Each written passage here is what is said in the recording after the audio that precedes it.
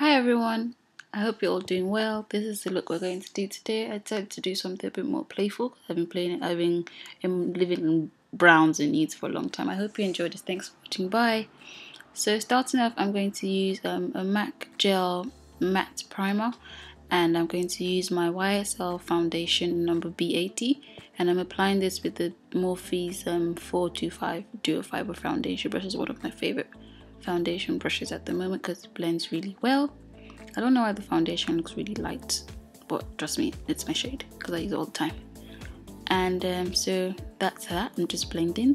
Then next, I'm going to take my Urban Decay Primer Potion. I'm applying this on my lid and blending. Then as a base, I'm going to use a black base. This is a Maybelline gel eyeliner, the usual one I use. And I'm just going to apply this with a flat eyeshadow brush, like a synthetic one, and I'm just using the MAC 224 brush to just blend the edges because I don't want to have like sharp edges. And then next, I'm going in with the pigment that I got from a fellow makeup artist, which I really love, and I'm just like, how come I'm just finding out about this? But it's called a blue brown pigment, and it's really nice. Oh my god. Anyway, so I'm applying this with a Sonia Kashuk fluffy eyeshadow brush, excuse me, and I'm just tapping and blending as I go along, just so you can see how intense the pigment, and I'm really using like a tiny bit. Then next, I'm going to take a Makeup Forever eyeshadow, and it's number 172, and I'm using the same MAC 224 brush I used earlier. I'm just applying it on the edges and into my crease, but just halfway. I don't want to apply all the way. So as you can see, I'm just checking if it's a bit even. So I'm applying this and blending. Then next, I'm going to take a MAC Mineralized Skin Finish in dark, and I'm applying the same, using the same brush into my brow bone, and I'm just using it to blend all the harsh lines as well. Next, I'm just going to use my Sonia Kashuk eyeliner brush and the Maybelline gel eyeliner in black, and I'm just using this to line my eyes, my lash line, and also I'm going to use it to line my waterline. This is just because I just want the look to come out a bit more. The thing with liner, it just defines the eyes a bit more and makes it look like a bit more dramatic. I don't know what the word is, but yeah, so I'm just going to do a slight wing like the other side. I just have to hold towards my skin because that's how I'm most comfortable, because the brush isn't that sturdy. But yeah,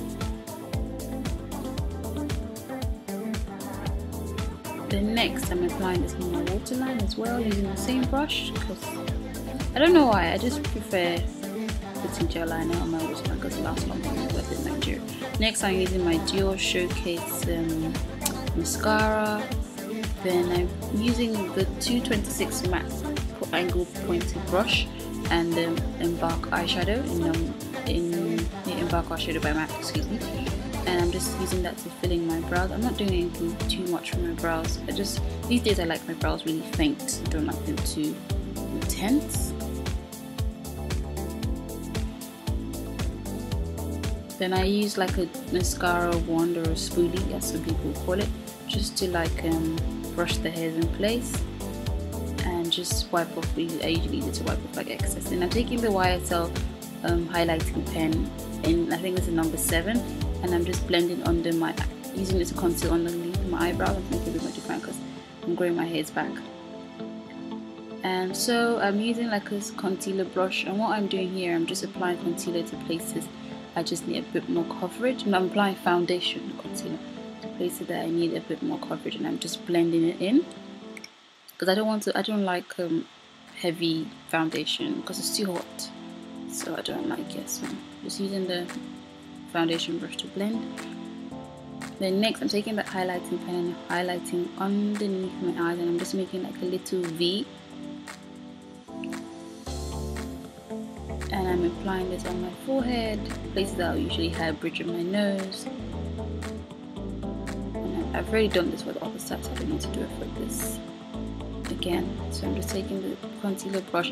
This brush has no brand name, it's just one of those generic ones, but I really like it. I'm just using it to clean up underneath my eyes as well. And blending is key.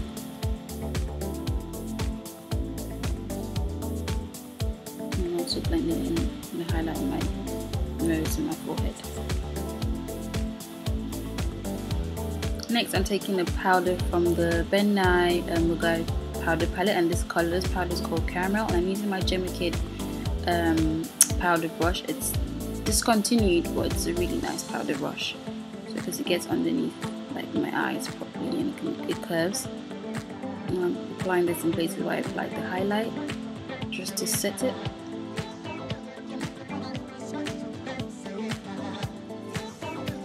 Then I'm using the same brush. I'm going to go in with my MAC Mineralized Skin Finish in Deep Dark, and I'm just going to use this as I'll use it as a contour if that makes sense. So in places where I didn't apply the caramel powder. This is just to set the rest of the foundation. I'm going to take my the kit's number 4 Makeup Forever contour kit number 4, and I'm using my 109 brush by MAC, and I'm just going to use this to warm up my face a bit. Then I'm going to take my Illamasqua Glim in Supernatural. I'm using this as a blush and a highlight in a way, because it's a highlighting cream, but I just like to use it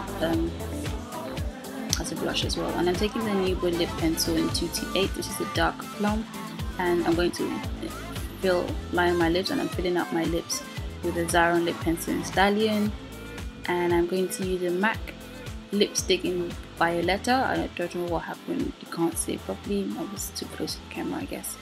So that's about it for the look. Thanks for watching, bye!